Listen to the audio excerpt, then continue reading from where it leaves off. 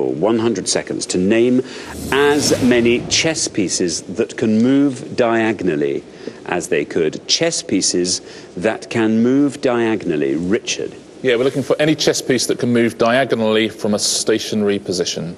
Right you are. Sophie and Adam, you go first this time. We're going to go with pawn. Pawn. Yes. Not always the answer to everything.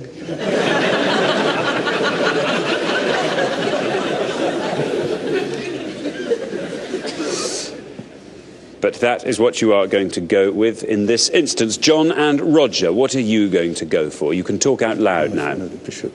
Most people know the bishop, then. King. Yeah. We'll go for the king. You're going to go for the king.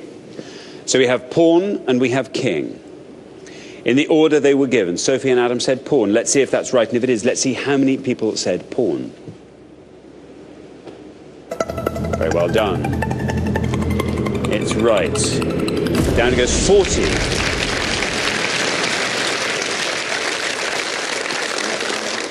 What do you think, Sophie and Adam? 40. It will be close. It's going to be very close. That's quite high, isn't it? No, That's it is higher quite than... Higher than we thought. Higher than I was expecting. Yeah. John and Roger. OK, you've said king. Let's see if king is right, and if it is, let's see how many people said king. Good luck.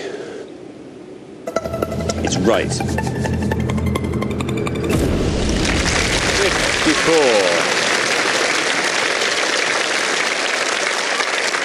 So after 3 questions, a very, very close fought head-to-head, Sophie and Adam are through to the final 2-1.